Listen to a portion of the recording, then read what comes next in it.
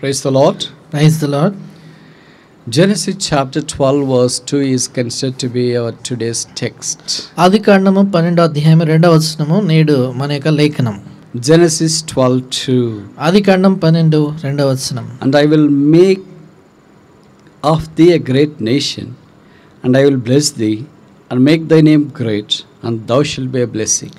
నిన్ను గొప్ప జనముగా చేసి నిన్ను ఆశీర్వదించి నీ నామమును గొప్ప చేయుదును, నువ్వు ఆశీర్వాదముగా నొందువు.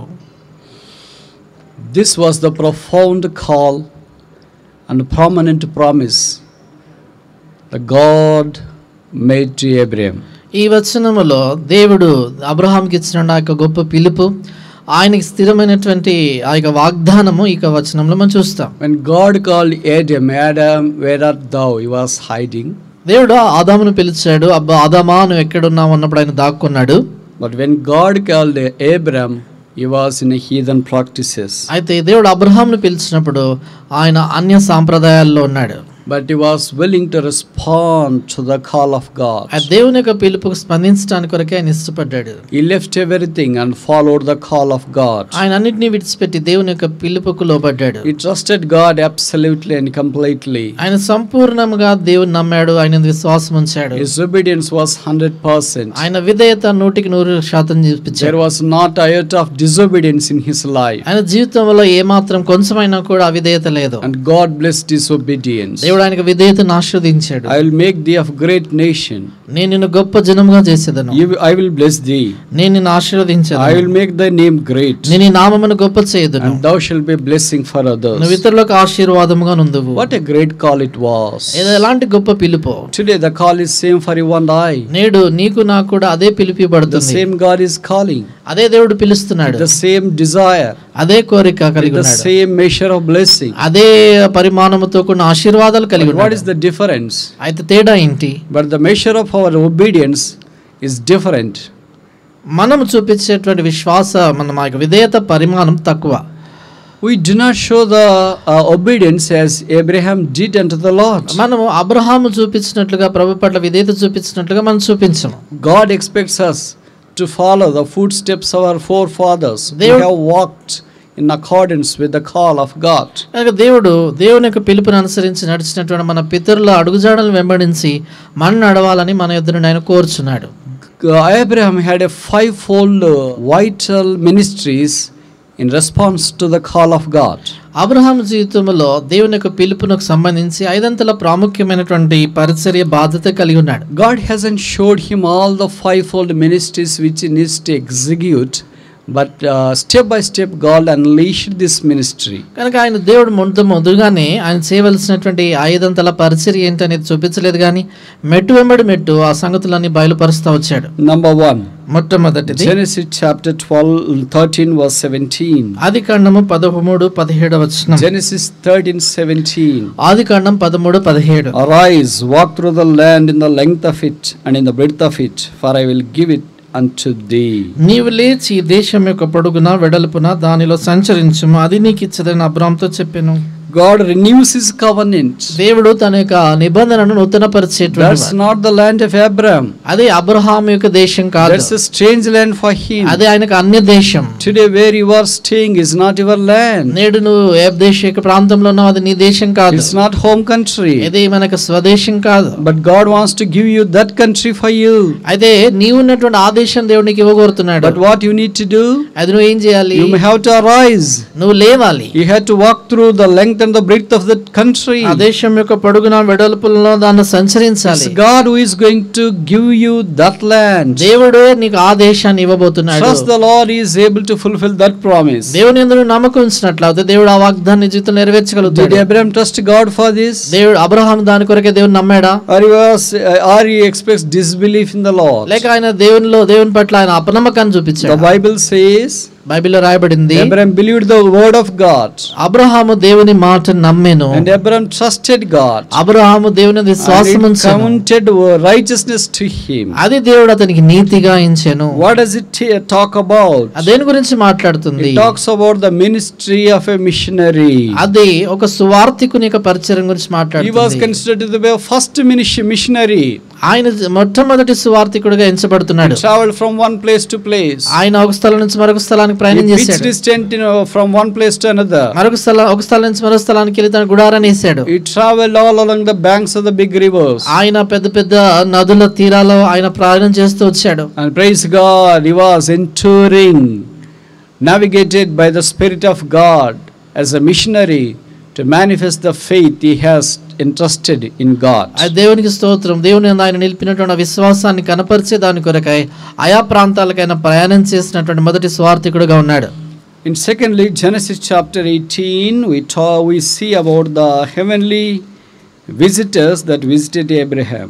రెండోది ఆదికాండం 18వ అధ్యాయంలో అబ్రహామును దర్శించినటువంటి పరలోకపు మరి అతిథులను మనం చూస్తాం. And Abraham entertained them. Abraham వారికి ఆతిథ్యాన్ని ఇచ్చాడు. They blessed them. వారిని ఆశీర్వదించాడు. They blessed Abraham. వారు Abraham దీవించారు. And then as soon as they departed, వారు వెళ్ళిపోయిన వెంటనే Abraham started to intercede for Sodom and Gomorrah. Abraham సొదొమ గొమొర్రా కొరకు విజ్ఞాపన చేయటం మొదలు పెడతాడు. This is the ministry of a mediator.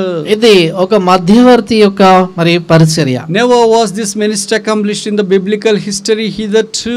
Bible చరిత్ర అంతట్లో కూడా అప్పటి వరకు ఎప్పుడు కూడా ఇలాంటి విజ్ఞాపనలు ఇలాంటి పరిచర్య చేయబడలేదు. He is the first mediator ever documented. బైబిల్లో రాయబడినటువంటి మొట్టమొదటి మధ్యవర్తి ఈయనే. Cain should be the mediator. కయ్యూను ఆయన విజ్ఞాపనకర్తగా మధ్యవర్తిగా ఉండాలి. But he hasn't fulfilled this ministry. అయితే ఆయన ఆ పరిచర్యను చేయలేదు. God called Cain, where is thy brother?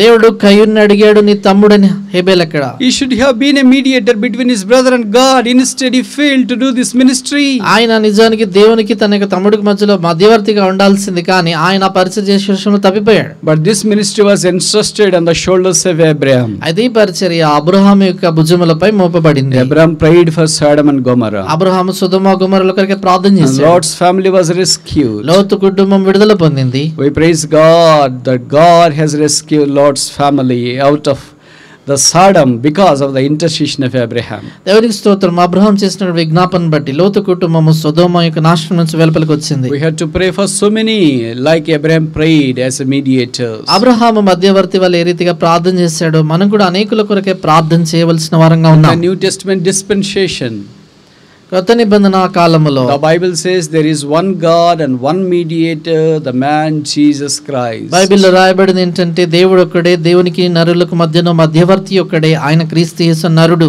And because Christ is a mediator, we had to follow his footsteps to mediate between man and God. క్రీస్తు ప్రభువారు మధ్యవర్తిగా ఉన్నటువంటి కారణం చేత ఆయన అడుగుజాడల్లో మనం కూడా వెళ్ళి మానవులకు దేవునికి మధ్యలో ఆ మధ్యవర్తులుగా విజ్ఞాపన చేసేవారుగా ఉండాలి. And the third ministry Abraham could accomplish is documented in Genesis chapter 20 verse 7.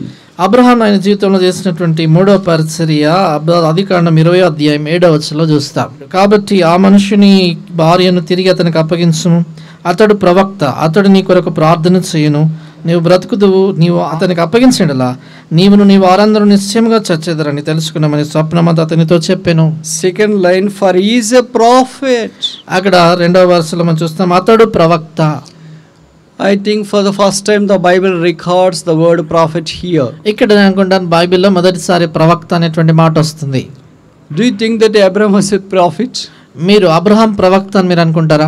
Usually when we say that a prophet, our mind always try to land in the name of Samuel, then Isaac and other sheers and prophets. కనుక మామూలుగా మనం ప్రవక్త అనేసరికి మన దృష్టి అంతా కూడా సమూయేలు, యెషయా అలాంటి ప్రవక్తలపై దృష్టి వెళ్తుంది. But the Bible says he is a prophet. అయితే బైబిల్లో రాయబడింది ఏంటంటే ఈయన ప్రవక్త, which means he will minister for you. దాని అర్థం ఏంటంటే ఆయన మీకు పరిచయం చేస్తాడు. He will get the message from God to you. ఆయన దేవుని యొద్ద నుండి వచ్చే వర్తమానం మీకు అందజేస్తాడు. A prophet is a one who brings the word of God from the God and delivers that word to the people. ప్రవక్త అంటే ఎవరంటే దేవుని యొద్ద నుండి దేవుని యొక్క వాక్యాన్ని పొంది వారిని మనుషులకు దాన్ని తెలియజేసేటువంటి వాడు. And opposite of this function, the office is a priest office. దానికి మరి సరిగ్గా వ్యతిరేకంగా ఉండేటువంటి పరిచర్య ఏంటంటే యాజకుని యొక్క పరిచర్య. And a priest is one who brings the petitions of the people to God. యాజకుడు చేసేటువంటి పని ఏంటంటే మనుషుల యొక్క విన్నపాలని దేవుని సన్నిధిలో తీసుకొని వస్తాడు. We have first prophet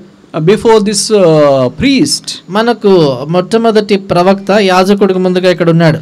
Although we have a priest in the form of Melchizedek in Genesis chapter 14, ఆదికాండం 14 అధ్యాయంలో మెల్కీసెదెకు అనేటువంటి రూపంలో యాజకుడు ఉన్నప్పటికీ, but it typifies the person of Jesus Christ that is going to be unleashed for us. అయితే మన కొరకే ప్రత్యక్షమైనటువంటి యేసుక్రీస్తు ప్రభువుని గురించి అనే సాదృశ్య రూపకంగా ఉన్నాడు. So Abraham was a prophet, అంచేత అబ్రహాము ప్రవక్త, which means he is a minister for the people. అంటే దాని అర్థం ఏంటంటే ప్రజలకైనా పరిచారకుడు. And fourthly, నాలుగవది Genesis chapter 20 verse 17. ఆదికాండము 20వ అధ్యాయం 17వ వచనం. So Abraham prayed unto God, and God healed Abimelech and his family and his wife, his maidservants, and they bare children.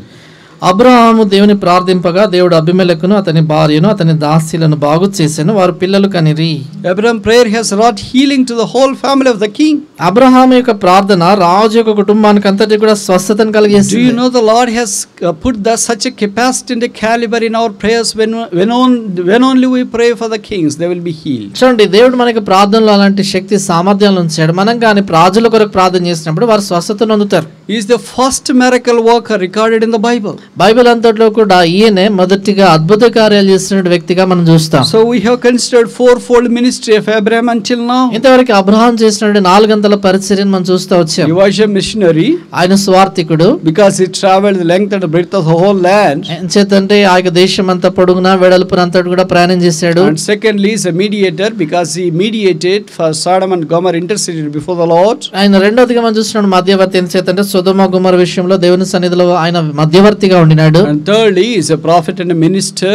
మూడోదిగా ఆయన ప్రవక్త పరిచారకుడుగా ఉండినాడు. And fourthly, he was a miracle worker. నాలుగవది ఆయన అద్భుత కార్యములు చేసేటువంటి వ్యక్తి. He has the gift of healing. స్వస్థపరచు వరం ఆయనకు ఉండింది. For the first time he exercised that gift in relation to the life of a king. మొదటిసారి ఆ యొక్క వరాన్ని ఒక రాజుకు సంబంధించి ఆ వరాన్ని ఆయన బయలుపరుస్తాడు. Would anybody exercise that gift for the first time with the king or with the servant?